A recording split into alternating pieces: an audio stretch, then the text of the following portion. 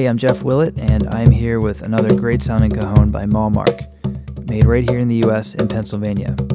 This one's called El Maestro. It was designed by a master cajon builder and player from Peru.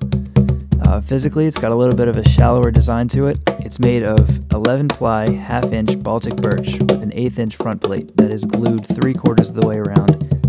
What you just heard was straight out of the box, and it sounded great. It has a very traditional and authentic sound, very resonant and a great tone.